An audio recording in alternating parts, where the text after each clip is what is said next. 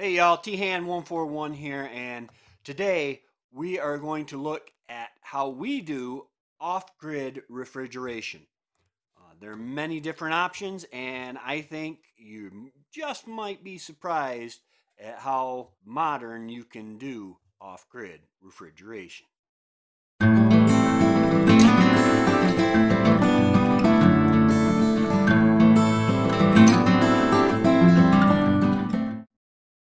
Hey y'all, it's T-Han141. Hey, if you like this video, go ahead and like and subscribe. Don't forget to hit the little notification bell and choose all so that you'll see every time we come out with new content, you'll get notified. All right, off-grid refrigeration.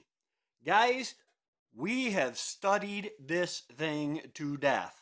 The best actual off-grid refrigerator that I've seen, chest freezer, that they punched holes in the bottom and put it in a creek, and that water went through, and it kept the temperature pretty steady at 40 degrees, which is about perfect. That was down south.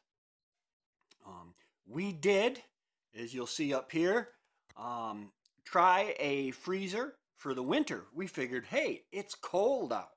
When you're down below freezing all the time, why not go ahead and do the off-grid refrigeration with a freezer? It didn't work quite the way we wanted to. Yes, your stuff would be frozen, but if you got 2 or 3 days of warm weather, it turned into more of a refrigerator, and stuff started to thaw.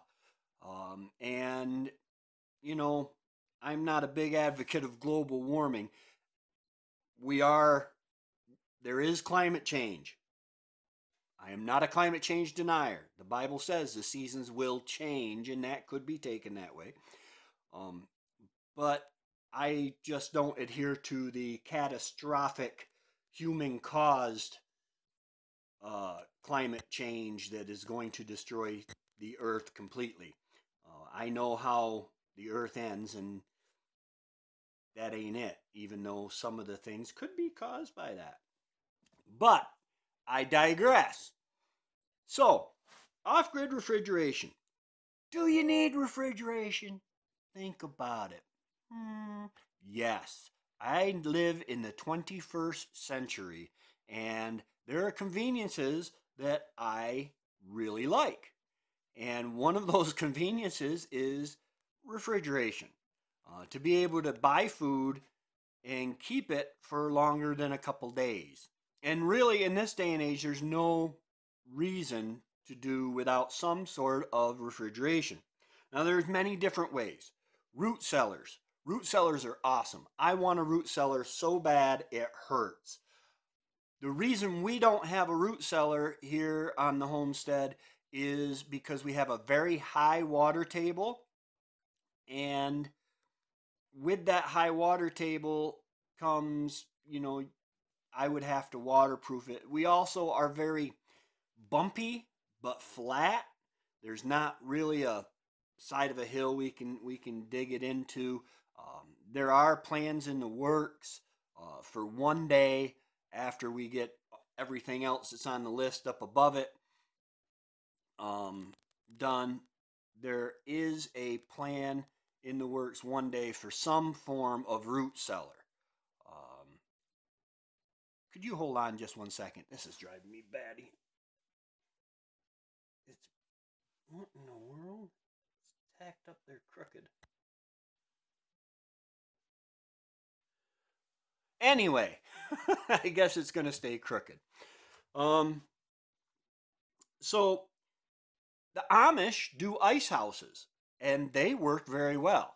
Now, you can have the Amish build you an ice house. It's going to cost money because they really do a good job, and they really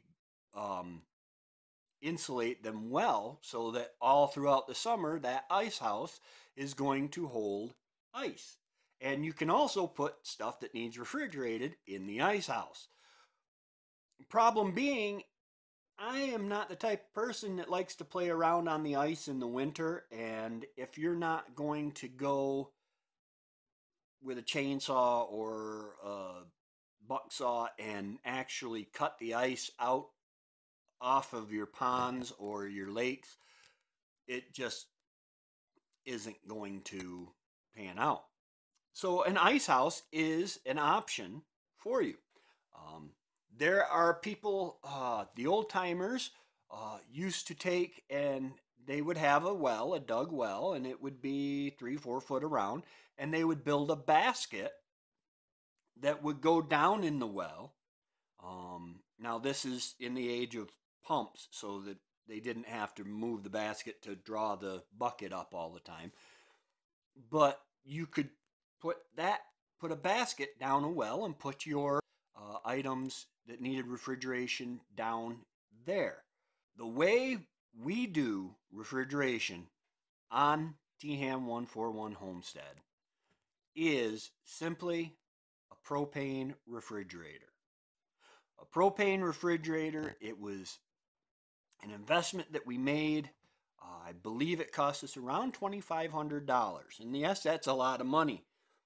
But boy, when we didn't have to worry, not having to worry about our, oh wow, it's 40 degrees out, is, we got to clean that freezer out before all that stuff thaws. We also have a small chest freezer at my brother's house in the basement. However, I don't like having my provisions off site. But when you butcher a pig, you got to have some place to put it, and our little freezer isn't going to hold that. Plus, we need it for all the other goodies we get. I like ice cream once in a while. We use propane. One reason is we have a propane stove, cook stove with an oven. It's just a simple thing. We are going to upgrade soon off of a pilot light. I've always wanted pilot lights in my stoves because you didn't need electricity to start your stove. Apparently, they've got them now where you don't need, they have probably for about the last 50 years, where you don't need the electricity to start your propane stove or oven. But I believe we'll save about $300 in propane by switching to a non-pilot light system on our stove. We also have propane for hot water. Our hot water system is a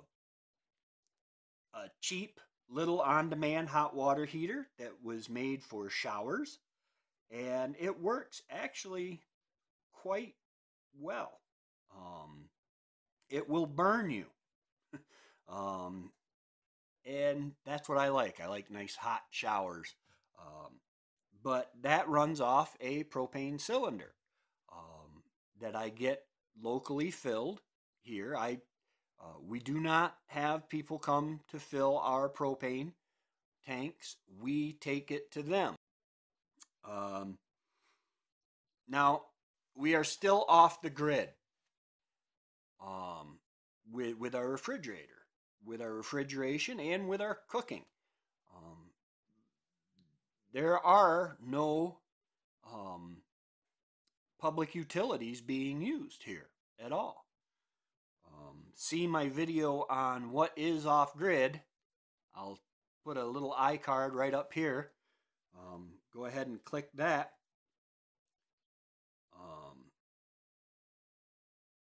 And I take the tanks down to fill. Now it's as simple as that. So that is our off-grid refrigeration. Guys, if you like this video, if you got any worth, I will put the links down below for the refrigerator and for the hot water heater. I'll put the links down below so that you can check them out. I do not have affiliate marketing right now. I'm going to wait for a while. So this is not me trying to make money off you. This is just me trying to give you the information that you need so you can check this stuff out. Because You don't want to live in the 21st century without refrigeration. I just don't see any reason for it whatsoever. All right, guys, this is T-Ham141 saying, stay cool. You guys have a great day. God bless.